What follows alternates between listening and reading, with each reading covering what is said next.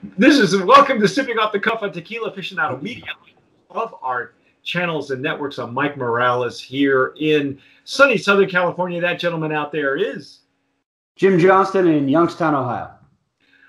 Jim and I were very lucky and fortunate to try this brand new tequila that may or may not be available for you in the market. It's called Azteca Azul. And as you can see, I've enjoyed a little bit of it. Jim, on the other hand, has just broken the seal on his. Yep. As you can see, it's really plain wrap. I mean, there's not a whole lot going on with the, and that's okay because part of what we do here is show you that you don't have to don't judge a book by its cover. So right, I've seen plenty of nice bottles that have nothing good in them. Yeah, well, yeah, with some of them we've had here. But look, let me show you. Bubbles, shampoo bubbles.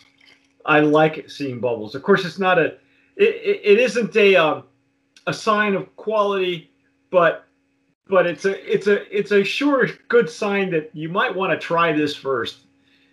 Lots of bubbles on this thing. Okay, so this is the Plata.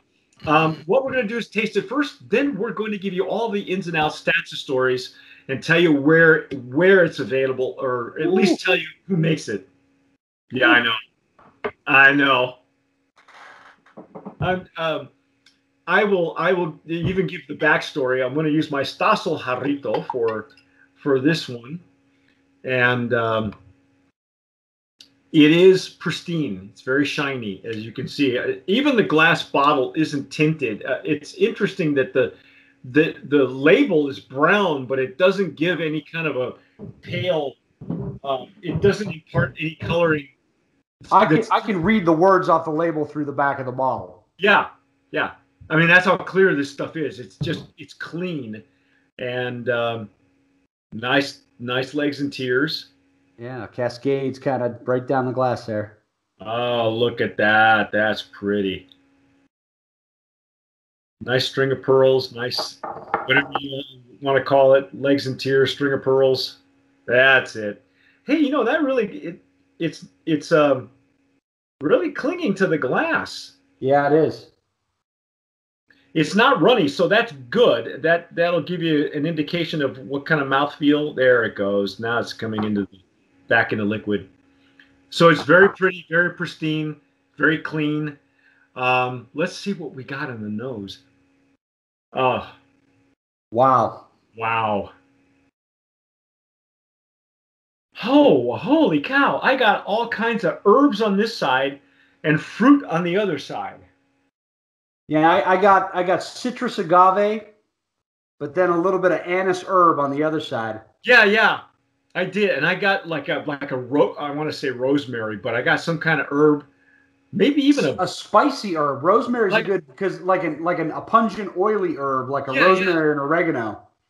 Well, I was going to say basil. Yeah, maybe. but like a bright, oily kind of. Wow. This is but that agave and the herb is together. It's not pure agave coming out of there. Those notes on the nose kind of connect. Yeah, they're nicely blended together. And of course I've been through part of the bottle when it first arrived. It was one of the first bottles that came to me when I got to Southern California from Texas, and wow, it's bright citrus too. It's like a lime zest. That's yeah. But I'm not getting any alcohol. There's really very, if there's any, I can't detect it. You might mistake that pungent herb for the alcohol, but the minute you get it and it kind of develops a little, it's the oil from the herb smell, not the alcohol. I mistook it for alcohol at first, and I said, no, that's like oil of oregano hitting me or something like that. Yeah. That's just really neat, man. So right away, I could probably pair it with an Italian dinner. Yeah, absolutely. This is Well, I think we need to dive in, man, because I'm again, I've had a little bit, but Jim's not touched it, so all right. In hands. Here we go.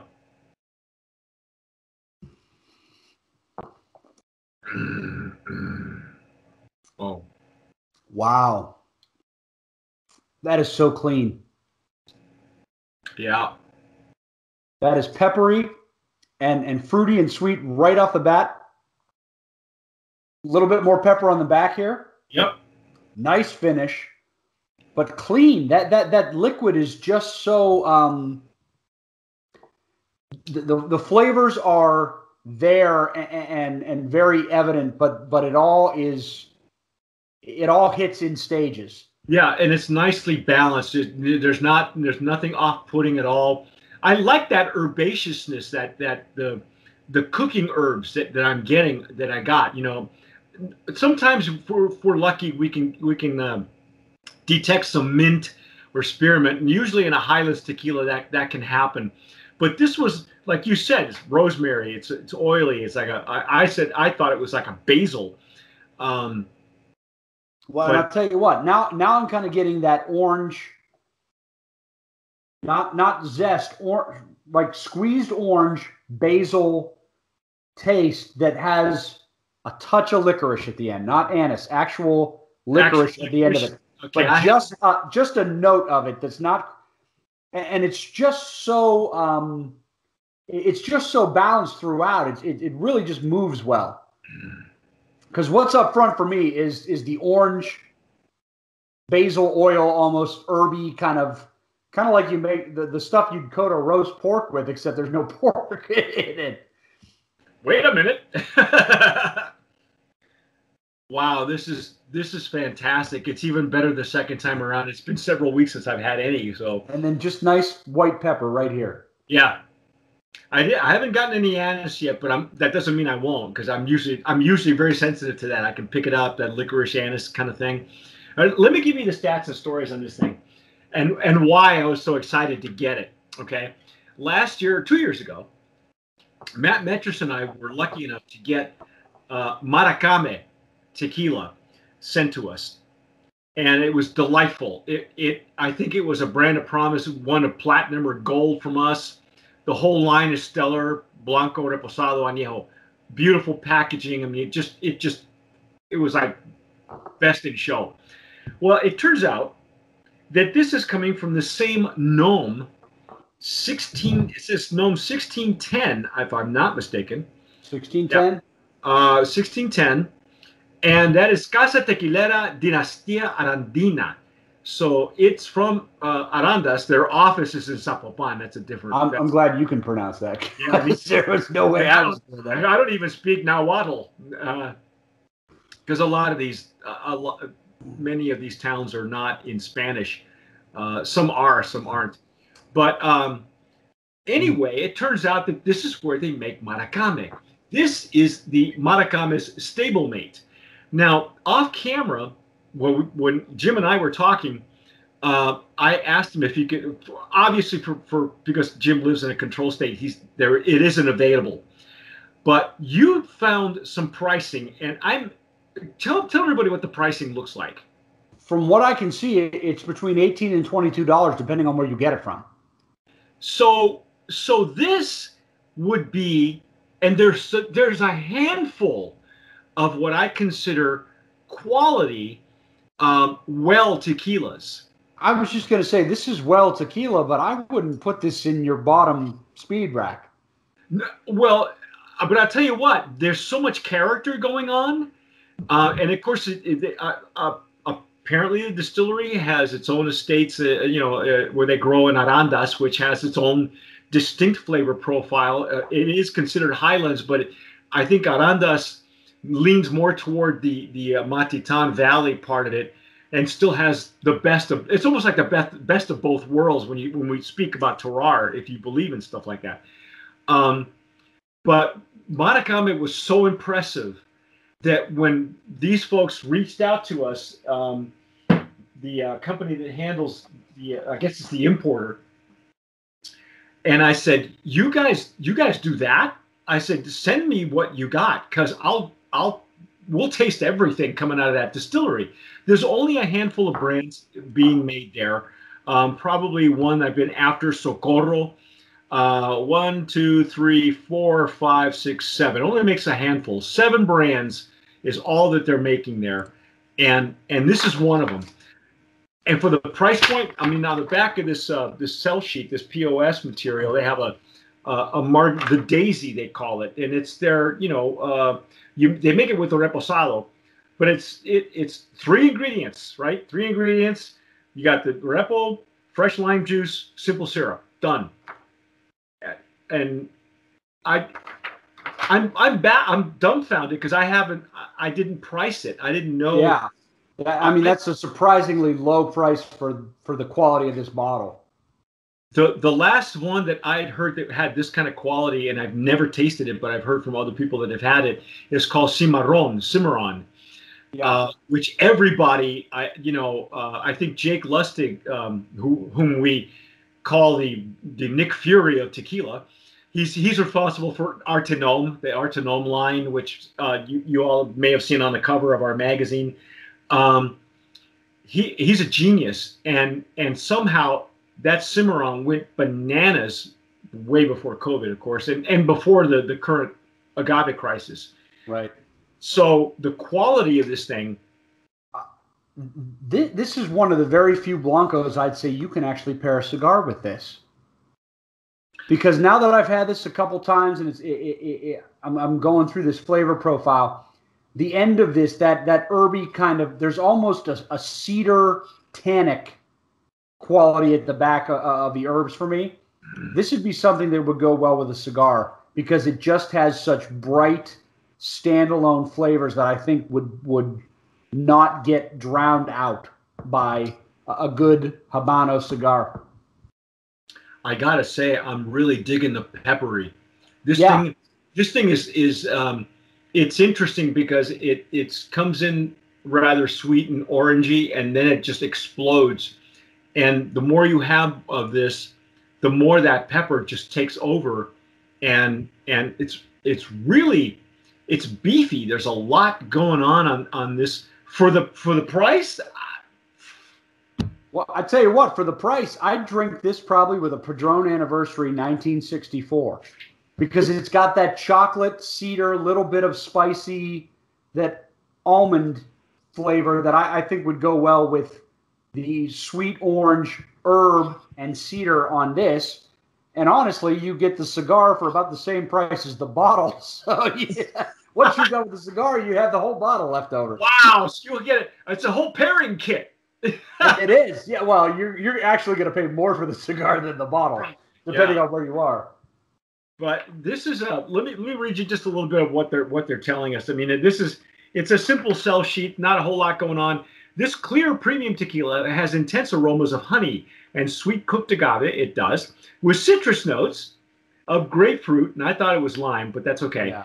And floral notes of anise and mint. I didn't get mint. I got more. I got the anise, and I think what they're describing as mint is what's coming through for me as that oregano oil. It's a little bit of a spicy menthol.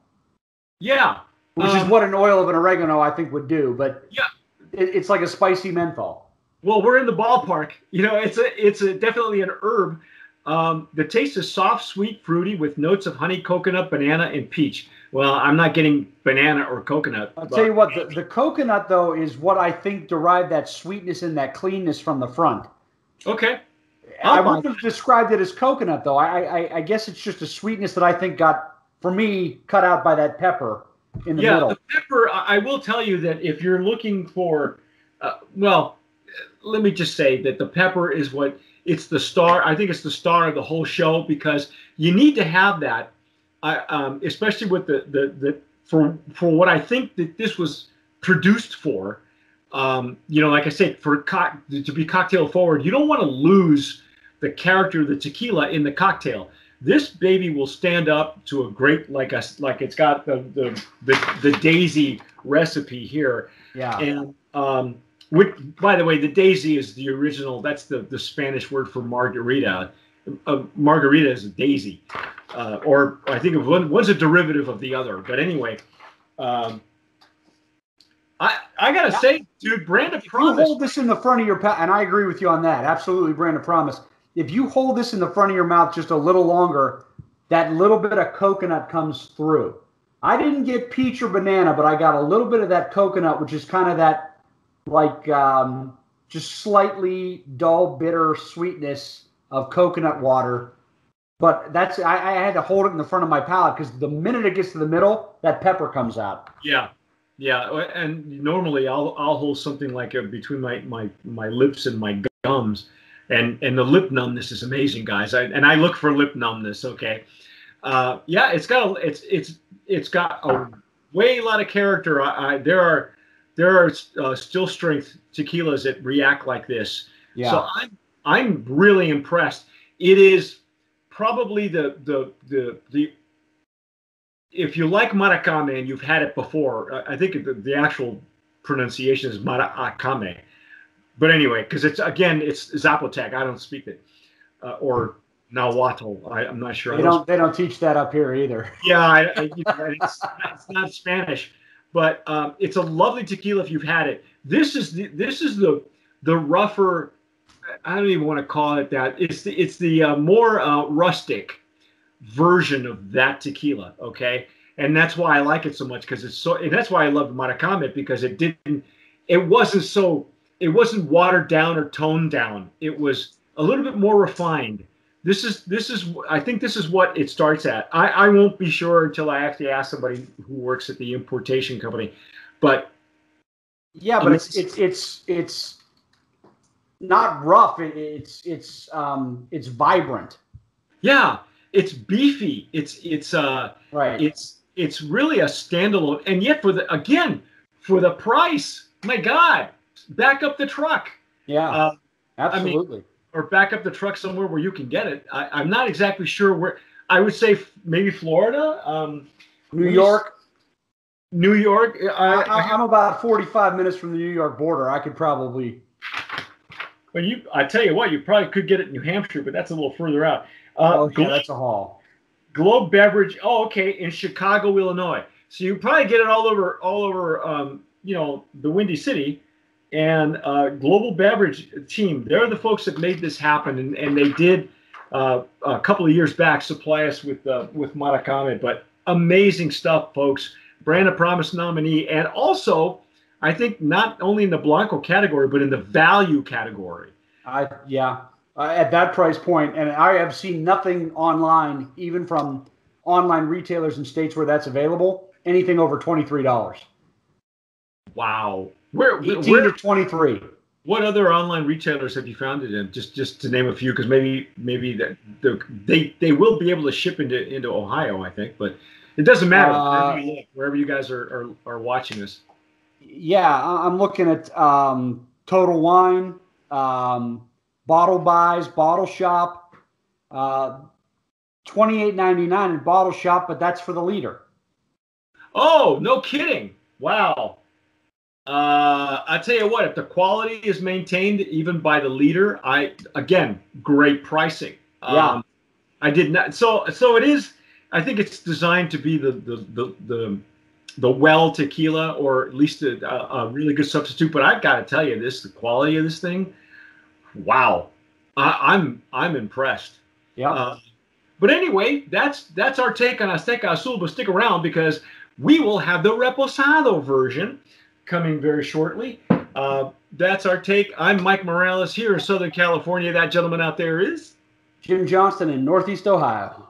You've been watching and listening to Sipping Off the Cuff on Tequila Aficionado Media. Please follow us on all of our channels and networks. If you are seeing us on Instagram, follow us. If you're listening to us on Spotify or iTunes, go ahead and download the podcast. And if you're watching us on YouTube, please subscribe, hit the notification bell, and whatever you do, like the video too, okay? That helps.